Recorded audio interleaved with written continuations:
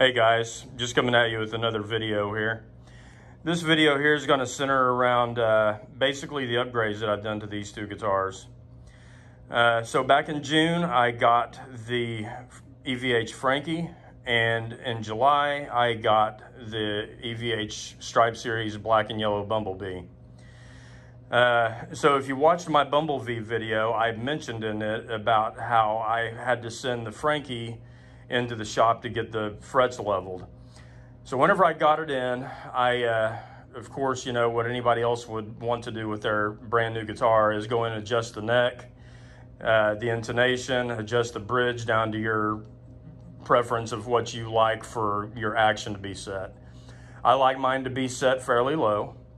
Whenever I set everything up on the Frankie, the frets, there were a few frets on it that were a little high, especially on the high E string side. So I called Musician's Friend, told them about it, and they were nice enough to pay to get the frets leveled, crowned, and polished at one of my local guitar shops. Now it plays amazing. I mean, it's one of the best guitars I think I've ever played. And the Bumblebee, no exception. It came out of the box playing awesome. But, you know, I did have to adjust the neck, lower the bridge, do the intonation, just like on the Frankie. But no high frets anywhere, all the way up and down the fretboard. It plays beautifully. So anyway, let's get to the upgrades that I've done on this. So we'll start with the Bumblebee first, because that only has one upgrade that I've done to it. So if you look at it, these come with no pickup bezel. On Eddie's, he had a black pickup bezel on his, so I wanted to put one on mine just because, yeah, I do like the look of it better. So what I did is I took some screws and I cut the shafts off of them and I glued them in to the pickup bezel because I did not want to drill any holes into my guitar. And then the way I affixated it to the body is I just used some body molding tape, and it's super secure. Left the EVH branded Floyd rose on this because on this guitar it is fantastic. It stays in tune. The fine tuners work great. The detuner works awesome. So this is just bone stock other than the pickup bezel. On the Frankie over here, however, so whenever I got it, the EVH branded Floyd rose, it stayed in tune great. The detuner worked great, but the problem is the fine tuners were real gritty. I did not like them at all. So what I did is I went ahead and forked out $200 and got a real German made Floyd rose. This is the FRT 100, I believe.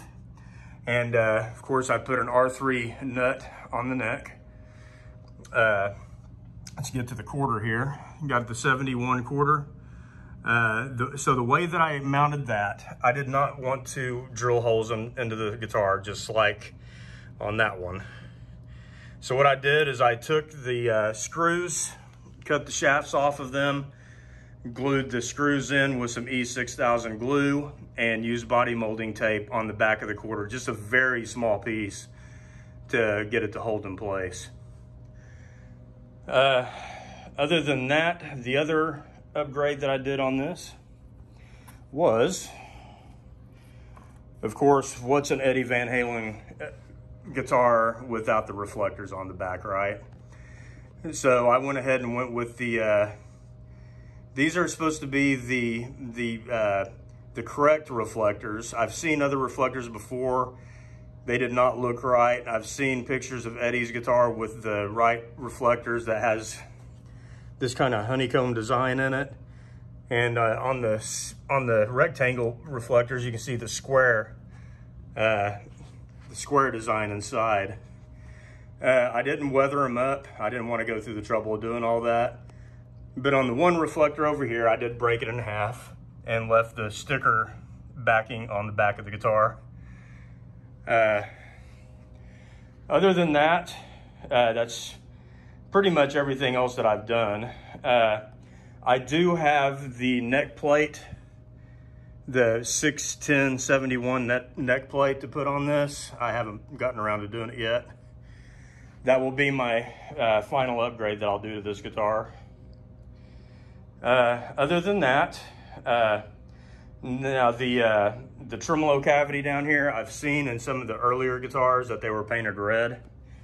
I haven't done that with this one, obviously, yet. I'm thinking about doing it. If I do it, I've got some craft paint in there. I can just mix some up, acrylic, to match the color of the body and just hand paint it in there. I mean, it's not that noticeable anyway. But yeah, if you guys are on the fence of getting either one of these guitars, they're both awesome. Highly recommend Musician's Friend. They were great on the purchase of both of these guitars. They want to make sure that that you're happy with your purchase. So, you know, that was awesome that they paid to get the frets done on the Frankie, because that was 180 bucks. But anyway, I hope you guys enjoyed the video. Hope I gave you guys some ideas on how to mount your quarter instead of, you know, drilling holes into it if you don't want to go that route, because I'm OCD and I definitely did not want to go that route. So I appreciate you guys watching these videos, and I hope you guys, you know, decide to get one of these, and hope you enjoy it just as much as I do. I appreciate it. Thanks a lot. Take care.